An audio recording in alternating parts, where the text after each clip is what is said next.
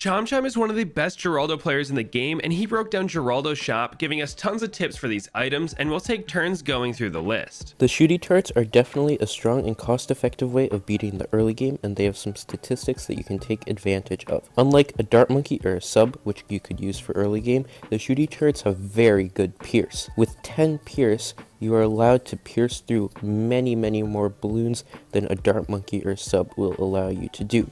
This makes rounds like round 15 very easy. It's best used on straight lines to take advantage of this pierce, and you can set it to last, or you could set it to first and make it shoot down a straight line. Usually 1, 2, or 3 of these turrets is all you need, but depending on the difficulty, you could use a few more. However, using a lot of these to carry you all the way until your mid game will not really cut it, because they will fall off about on round 30, and the upgraded versions of the shooty turrets will not scale well in the late game, so they generally are not worth buying. Next up is the Creepy Idol, which is an extremely underrated item in Geraldo's shop. Starting off, the totem is decent in the early game, but it's just not as useful as glue at this point, so you'll rarely see it being used. This starts to pick up in the mid game, however, the late game is where this item stands out. The totem support is massive for how cheap it is, as it will stun mobs and push back balloons very easily. This is particularly strong on balloon heavy rounds like 94, 96, and 98, causing it to almost always be a value purchase in these late rounds. One little secret is that you can sell this totem even in chimps, and this will drop a layer of unstable concoction on nearby blimps for free as long as Geraldo is level 18 or higher. The pickles are an extremely strong support item that can be applied to towers to give them +1 damage at the cost of a small attack speed loss. This means that it's only worth it to apply pickles to towers who deal less than 5 damage. Overall, pickles work well on low damage, high to medium pierce towers,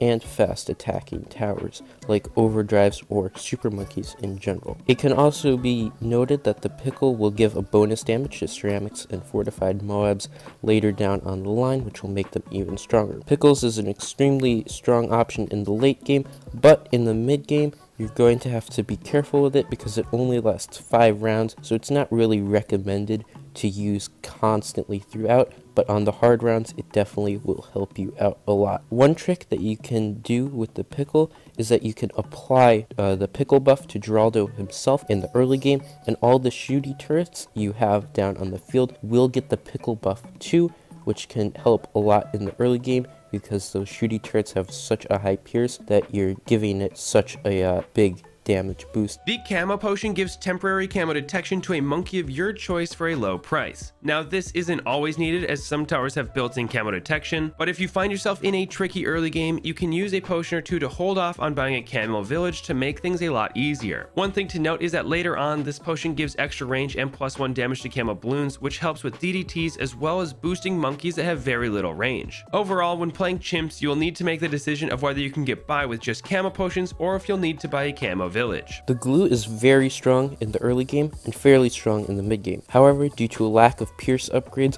the glue doesn't really stand well in the late game, so you don't see it commonly used. The glue can be placed at the start of the track to glue all incoming balloons before it expires 6 rounds later or hits its pierce cap. These slowdown balloons can make the early game much easier, particularly on tricky rounds like 36 or 15, where having the balloons slowed down a bit will give your defenses more than enough time to pop them down. Slowing down some wild ceramics in the mid game will also help a lot on rounds like 43 or 63, but generally past 80 is where you don't see the glue trap being used too often, but it can still help out in some very rare situations like saving up on round 81 or 82. One cool trick with the glue trap is on some more harder maps when you're using the Maelstrom item in the shop to take down the insides of the Moab. Sometimes the balloons can slip past the Maelstrom because there's not really much room on the track for these harder maps.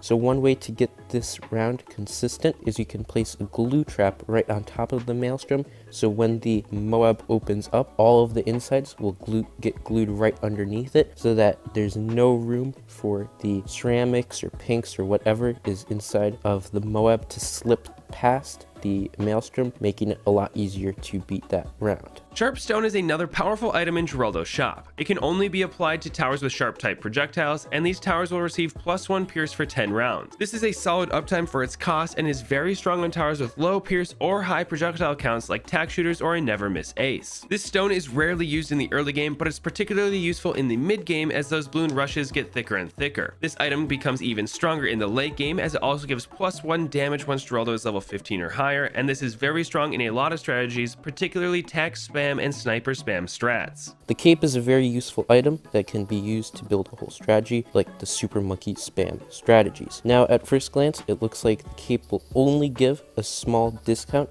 to the base 000 super monkey, which is true, but it does more than that. Using a packing trick, you can buy several 000 dart monkeys all together in one area, and by using the cape you can one by one turn all of them into super monkeys. What this will do is allow you to have a lot of super monkeys in a small area, which then you can take advantage of this by putting the discount villages right next to it, making it possible to triple discount on several super monkeys at once. With the normal sized hitbox of regular super monkeys, this isn't possible, so using this trick you can get lots of tier 3 super monkeys for a really cheap price. Also, it's not just new super monkeys that can be packed in there. You can also put other support towers like alchemists or glue really close to the super monkeys before transforming them, so that you can get the whole crew really close together in a small area and discounted to make a lot of really cheap super monkeys. The Blade Trap used to be extremely OP, but after many nerfs it's significantly weaker, no longer making it the late game powerhouse that it used to be. When it comes to the early game, the only real use it has is on round 40, as it can take care of all the ceramics inside the moat. Outside of this, it's almost always recommended to not use the Blade Trap anywhere before round 79, as there should be a cheaper solution. For example, on round 76, you can use a glue instead of a Blade Trap. The heavy price of $700 for one extremely short use is just not a good deal. When it comes to rounds 80 plus, it does have some uses though, one of which is to help out in the early 80s when you're saving up for your main tier 5 tower, though this is an expensive option, so don't skimp out on defenses and plan on using these. Once Geraldo hits level 15, the Blade Trap becomes a super maelstrom. This can be used on blimp heavy rounds when your main DPS towers are being pierce capped. Just make sure to use the Blade Traps offensively in the middle of all the balloons, as you really want to take advantage of these things' insane pierce, and do not place them defensively at the end of the map, as its single target damage isn't great. The Jerry Fire is an underused item in Geraldo's shop. It stays up for 10 rounds and is a very good option for adding a little bit of extra power to your defense, particularly in the mid game and late game, for a very cheap price. Because it lasts 10 rounds, it's good for a very long time, and you can get a lot of hard rounds in under that lifespan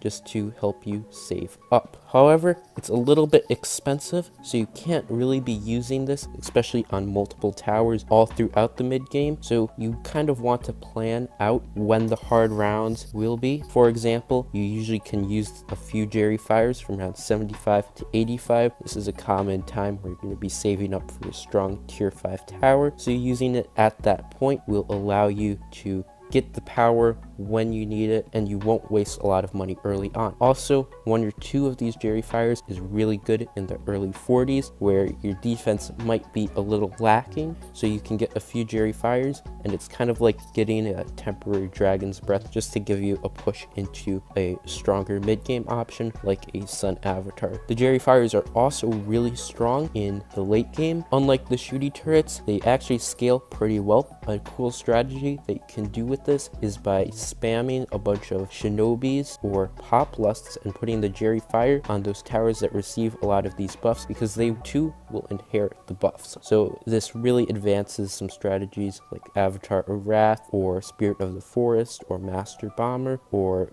Grandmaster Ninja, because you can get a lot more damage from these super buffed Jerry Fires at the end. Next, we have Geraldo's cute rabbits. When you buy 4 of them, the rabbits will combine into a permanent damage dealer. This killer rabbit can usually be fully purchased before round 63 when playing on expert and advanced maps, or right after when playing on easier ones. Either way, for the cost of about $6,000, the rabbit isn't a bad option, as it does solid damage in the mid game and can help clean up in the late game.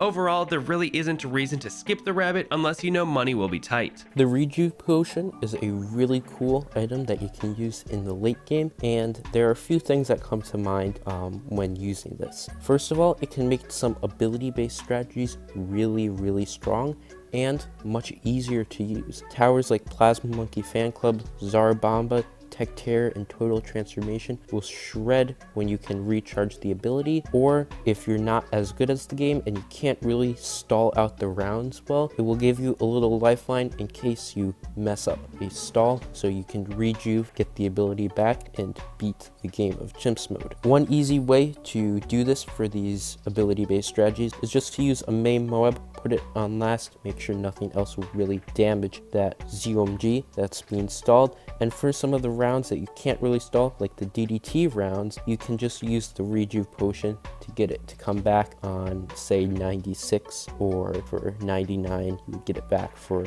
round 100. These generally make these ability-based strategies so much easier. It also will save some costs if you need to get 2 Sabotage Ninjas for rounds like 95, where if you have a defense that's bad at killing DDTs, sometimes you'll need 2 Sabotage Ninjas to slow down all the DDTs. Using a Regrow Potion instead will save a lot of money, because to get that second Sabo, you only need to pay $2,000 instead of the cost of $8,000 to buy a whole new Sabotage Ninja. This can also help on round 100 with the First Strike, because you can now use 2 First Strike abilities, and this will be really helpful, particularly if you have a strategy that sucks at killing the bad. Much like the Rejuvenation Potion, the Genie is another very strong item in the shop, but you have to be very careful of when you use it, because the Genie is only active for 2 rounds, and you'll only have access to 2 or 3 Genies for rounds 90 through 100. Because you aren't allowed to have a Genie for every round, you'll need to plan on when to use it. A few methods that work well is Genieing for rounds 94-95, then again for 98 to 99. This will let a Genie restock for round 100 if you need it. However, if you need a Genie for round 96, then you could do 95-96 and then another for 98 and 99, but you'd have to beat round 100 without a Genie in this case. This is a big decision that you should make before going into the 90s, because bad Genie placements will land you in some trouble on harder maps. When it comes to the unupgraded Genie, this guy should only be used in the early 80s when you need a little push on the last rounds of a save up. However, other than an extra push, spending 2k to solve 2 rounds is usually a waste of cash. Overall, it is very important to moderate how much you spend on Geraldo, because what I see a lot of people do is spend,